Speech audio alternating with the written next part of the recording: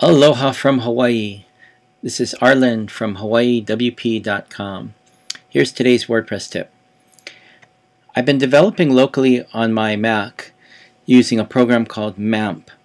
And if you're on the Windows, you probably use WAMP. But recently I found this program from serverpress.com called Desktop Server. And it's simple and awesome. All they do is WordPress, so they do it very well. You can get it here from serverpress.com. You just go to Downloads, and they have a free version. Here you can download it for the Mac or for Windows.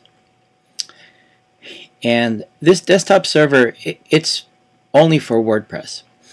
So it bundles the current install of WordPress with the download.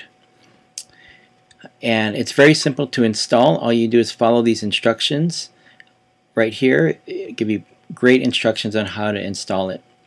Now I'm using the paid version.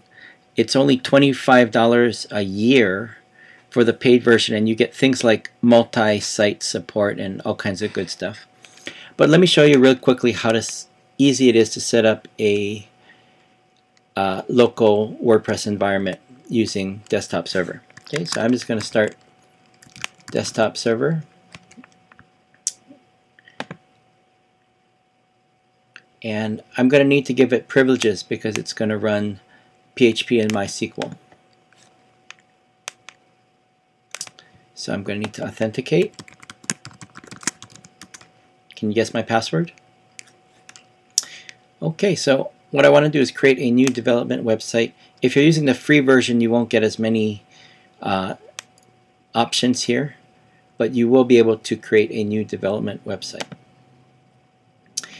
And here you can see the site name, which I'm going to change to WP Tutorials. And the current version of WordPress is here, and you see the site root where this website is going to live. Okay, well, I've installed a couple of custom bundles here. I'm going to go with the WordPress 3.3 release candidate 1, and I'm not going to allow the multi-site network because I just want a regular install of WordPress 3.3. Just click create. Now this is creating the folder, the host, the server name, all the good stuff. Right after this, it'll create the database. It'll edit the WP config file for me. It'll do everything, and I don't have to do a thing. And that's why I love this. This is so easy. But I don't know if I told you yet, but this is not just your standard WordPress install. I've actually copied a few plugins and a few themes into the install folder. So actually what I'm going to get when this is done is a WordPress install that is ready for me to activate some plugins, activate a new theme, and get going really, really fast. So if you've got some go-to plugins that you use all the time, if you've got a theme or a theme framework that you use all the time, you can pre-build an installer so that when you install WordPress here with Desktop Server, it'll all come ready. Okay, it's done. So I'm going to click Next. All I have to do now is go to this URL and a WordPress install screen. How fast was that? WordPress tutorials. I'm going to use, I spelled my name. I'm going to use my name. This is the medium strength password that I like to use. And my email here. And install. That's it. I have installed WordPress. Now I can log in.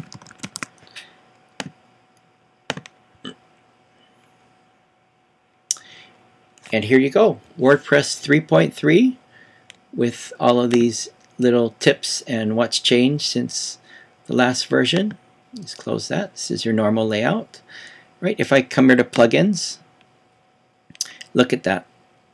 All these plugins that I want to do tutorial videos on, right here, they're all set.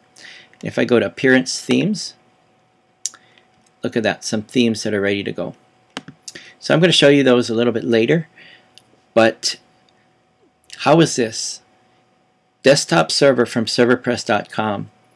I was able to install a custom build of WordPress in 3 minutes, less than the famous 5-minute install. So hope this helps. Desktop server has a lot of other cool features like exporting the entire WordPress build that you've created and other things. Some features are only with the paid version, but I really think you're gonna love Desktop server because it's powerful, it's simple, and it just makes me smile. Well, that's all for today. Aloha from Hawaii, and keep developing on WordPress.